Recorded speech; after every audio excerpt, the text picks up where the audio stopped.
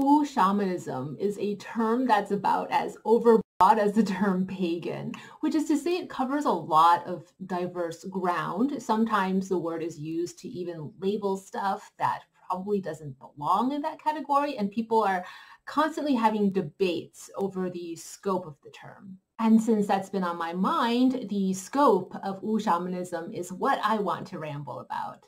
Zehou is a Chinese philosopher and historian who makes a distinction between what he calls Wu shamanistic-historical traditions and superstitious Wu shamanism.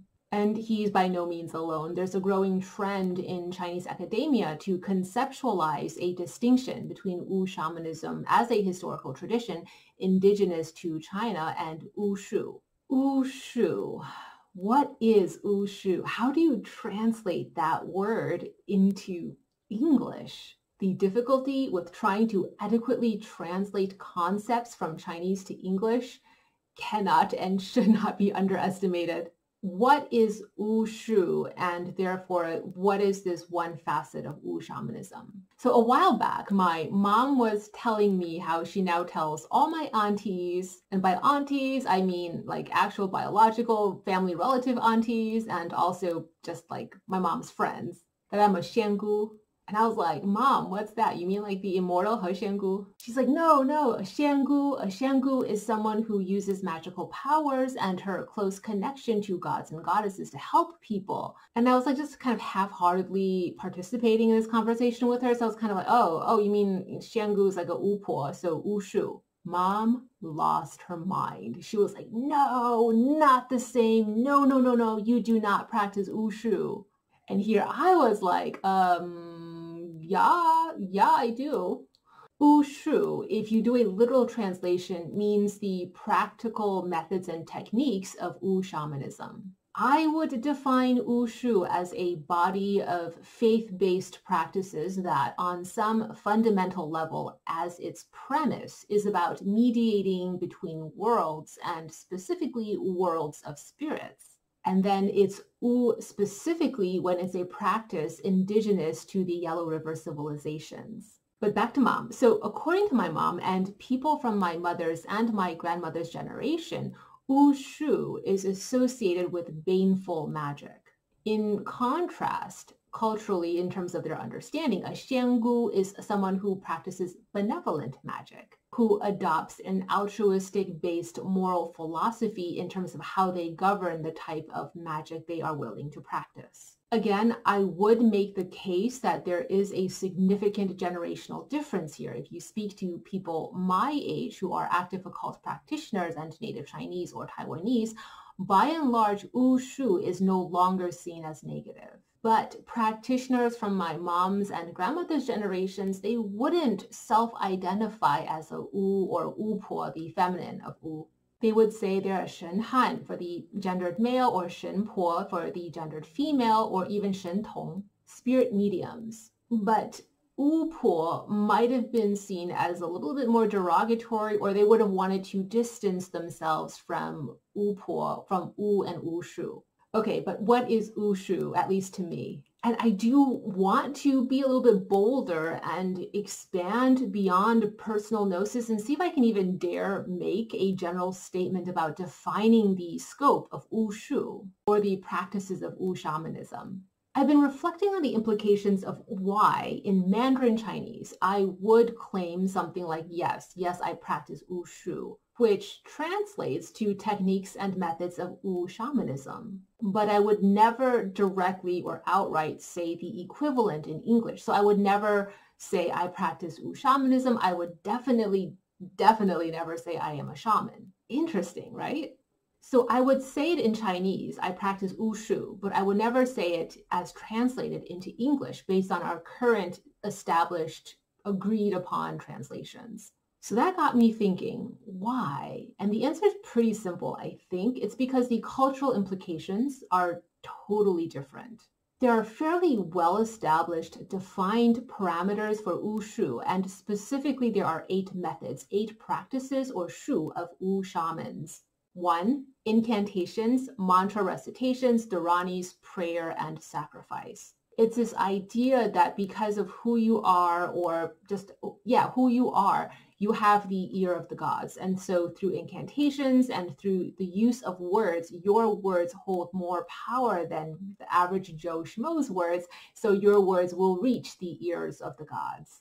Therefore, number 2, petitions to gods for divine justice. Divine beings from the spirit world will hear your call and come to earth and exact justice on your behalf, or as you have petitioned for. 3, divination, the ability to interpret signs and omens. I would categorize feng shui here also. Hear me out. I'm going to use the word feng shui a lot more loosely because feng shui at its heart is being able to read the signs and omens of a place. 4, warding off evil and warding off all forms of illness, specifically spiritual sicknesses. 5, exorcisms and soul retrieval rituals. 6, food talismans and spellcrafting. 7, metaphysical uses of herbs. Actually, one of the 8, as it was explicitly defined in Mandarin Chinese, is gudao, or poison magic. So for 7, I did make it light and fluffier, where originally it's gu, or forms of poison magic, whereas I'm expanding that out to be a little bit more benign and characterizing number 7, or practice number 7 of Wu shamanism, as the metaphysical uses of herbs. And 8, finally, mediumship, the ability to communicate and negotiate with spirit entities. As a general principle, indigenous religions of China are described as Wu shamanistic-historical traditions. The I Ching Book of Changes is described by many Chinese philosophers and cultural anthropologists, such as Li Zehou, as shamanistic in origin. When we talk about Wu as shamanistic historical traditions, this is the shamanism indigenous to China that dates back to 5000 BC, to the Yang Shao.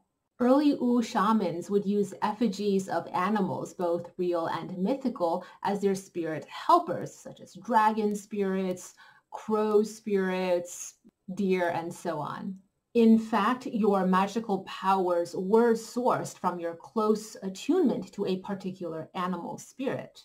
Drumming, rhythm, music, and dance were methods for journeying to other realms to make those spirit contacts. And your spirit animal was a form of guardian, protecting you during your journeys from world to world.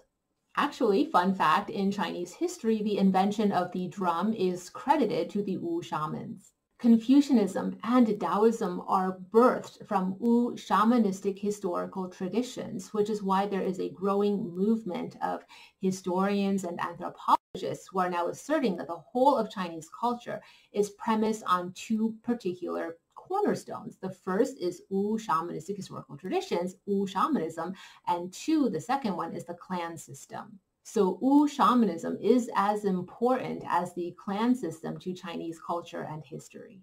But then during the Han Dynasty, this is around 200 BC to 200 AD, Confucianism as an institution and Wu shamanism were at odds, vying for socio-political power.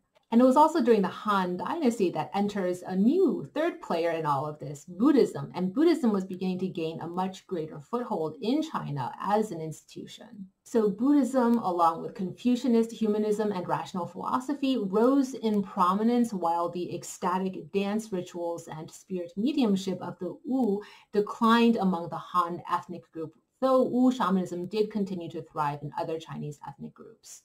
Oh yeah, there are at least 56 ethnic groups in China. Currently, the Han ethnic group dominates, but throughout Chinese history, it hasn't always been the Han that were in power. In fact, for a lot of Chinese history, the Han ethnic group was suppressed. When you get to the Song Dynasty, which in Europe was the High Middle Ages or the medieval period, Taoist ceremonial magicians were saying, we are not Wu. They were disclaiming their association or origins and heritage with the Wu. And again, that was just that socio-political need to distinguish themselves and separate themselves out from what was now a declining practice, which is Wu ecstatic shamanism. So you have Taoist ceremonial magicians who are disclaiming their connection to Wu shamanism, even though what they're doing is basically Wu shamanism. They're just repackaging it and giving it a new name. And all because of socio-political reasons. Buddhism, and in particular esoteric Buddhism from Vajrayana schools, were really popular among the Chinese elite. And so in a way, arguably, esoteric Buddhism replaced what Wu shamanism had previously filled. But forms of Mahayana and Vajrayana Buddhism were syncretized with that heritage, that indigenous heritage of Wu shamanism. And what I mean by the practice of esoteric Buddhism as it was found historically and culturally in China is mandalas instead of food talismans and forms of meditation and hand mudras, Buddhist-oriented magical practices and ceremonial rituals instead of the ceremonial dances of Wu shamanism, recitation of Dharanis as a form of magical practice, channeling bodhisattvas instead of indigenous gods, and the concept of sourcing your power from Buddhas and bodhisattvas through mantras instead of through animal spirits. Random personal observation, it is interesting to me how much more of a focus there is on female or feminine presenting bodhisattvas in esoteric Buddhism as compared to the practice of exoteric religious Buddhism. For example, the stronger focus on Zhunti Pusa or Marici, Morili Tian. It's almost like we're trying to find Buddhist equivalents to the indigenous Matsu, Wang or九天玄女. The present-day real-world result of this history is that, in practice, Chinese occultism is a mixture of Wu shamanism, Taoist mysticism, and esoteric Buddhism. What I've observed and find fascinating is that from a Western paradigm, there's this compulsion to try and categorize, separate, or parse out what is what came from what, and to put on nice, clean labels on everything. Whereas from an Eastern paradigm, most native East Asian occult practitioners I know seem to sit very comfortably in that space of eclectic mixing where there isn't as strong of a concern as to what is Buddhist and what is strictly Taoist. Is it Confucian influenced or having to feel the need to deconstruct Confucianism from Chinese occultism? And so sometimes I wonder if even this asking of the question and feeling the compulsion to define a scope for Wu shamanism, is that the Western paradigm in me speaking? I'm also still processing my mom's characterization of me as a Shén. There was this family reunion moment very recently when everyone, all my relatives, including my father-in-law, he was present, pulled out their wallets and their handbags and showed a food talisman that they keep with them at all times that I had crafted for them. And then my mom exclaimed, "See, you're a Shén, but isn't that Wu Shu?"